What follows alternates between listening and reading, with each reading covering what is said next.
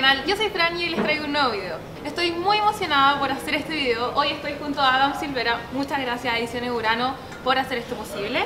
Hi Adam. Hi, how are you doing? Fine, you? Good, thank you so much for having me. I'm so happy for having you here in my channel. I study literature at the university, so the processes of literary production are so important to me. So let's talk about as you, like a writer.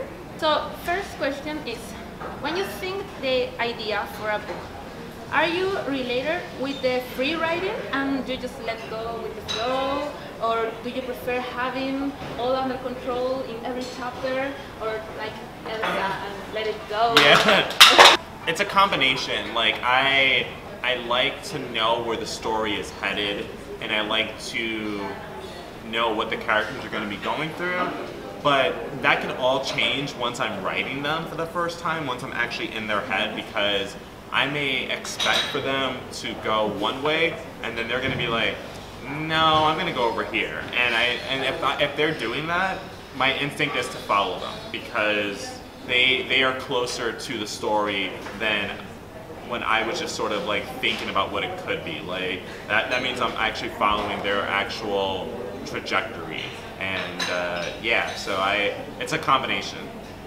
Now, do you have a writing routine? How is it?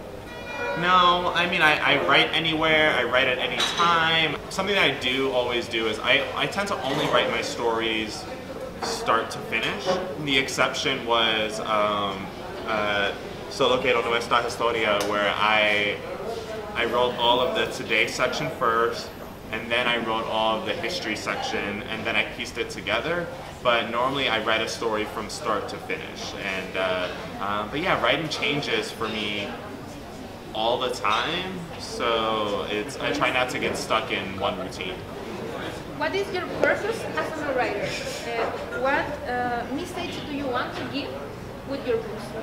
I don't know, I guess that like happiness isn't always easy, and it can be really hard to come by, but I want to show characters who are strong enough to continue fighting for their happiness, and whether it's in their final moments, like they both die at the end, or whether it's like more happy than not, where the odds are just stacked against him, or in history where Griffin has lost the love of his life and doesn't believe he'll ever even find happiness again. I want to show that the journey to happiness isn't always clean, but it's worth going for.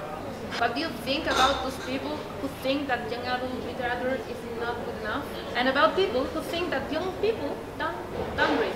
Yeah, I mean, they're kind of dumb, you know? It's just like young adult literature is just as brilliant as literature for adults, it's just as brilliant as literature for younger children. You know, these are all stories that people put their hearts into, and yeah, so I mean, like, a good book is a good book. It doesn't matter how old the protagonist is, it doesn't matter how what age the book is marketed for, and young people themselves are brilliant. I mean, they are leagues ahead of where I was when I was their age, you know, and hopefully with each generation, like, they're going to be welcomed into more safe and free-thinking environments.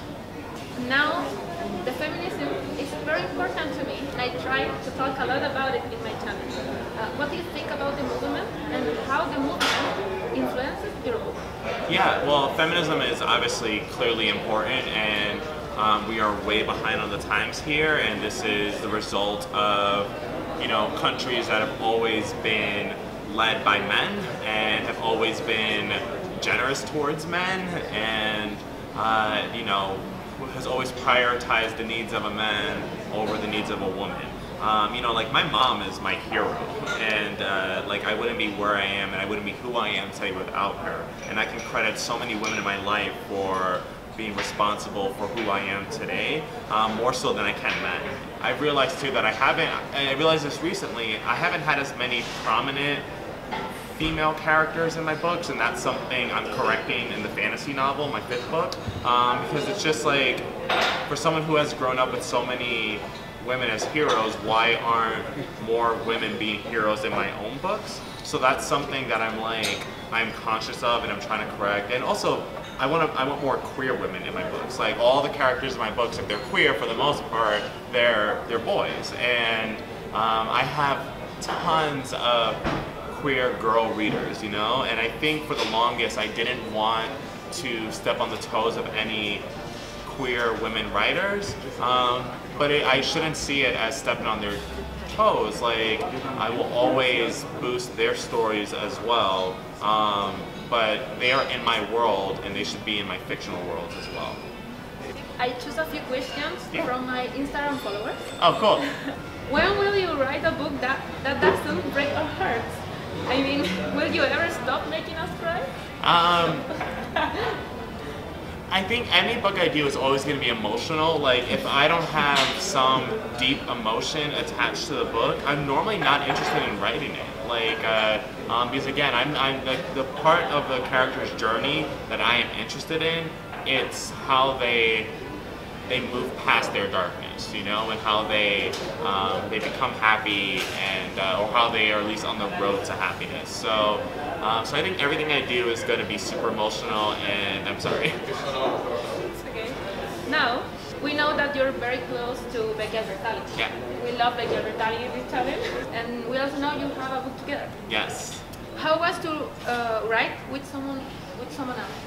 Well, with Becky, it was the easiest thing in the world. So, like, we obviously adore each other. We adore each other's work. Sometimes it feels like we're like long distance married. And you know, What If It's Us was the most fun we've ever had writing a book. Like, I can easily say that, and Becky can too. And it was interesting to combine our styles because, as you all know, Becky is known for making your hearts happy, and I'm known for just like ripping them apart. And it was fun sort of coming to like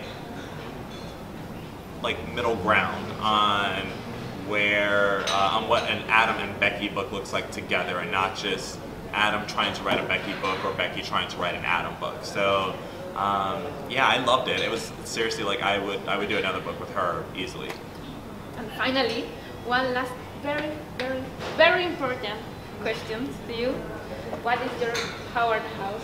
I am Ravenclaw. I used to think that I was Hufflepuff and with like some Slytherin in me, but Pottermore sorted me into Ravenclaw, and on further like inspection of my soul, like I realized that I did always want to identify as a Ravenclaw, but I never felt smart enough. And you know, being a Ravenclaw doesn't mean how smart you are. It's just how much you are interested in intelligence and in the pursuit of knowledge. And I realized that I do identify with that. So, so yeah, sometimes I don't feel like the smartest person in the world, but the things I do know, I know really well. So, sort of a different Ravenclaw than we would see in the books, but I also love the colors, so that makes me really happy.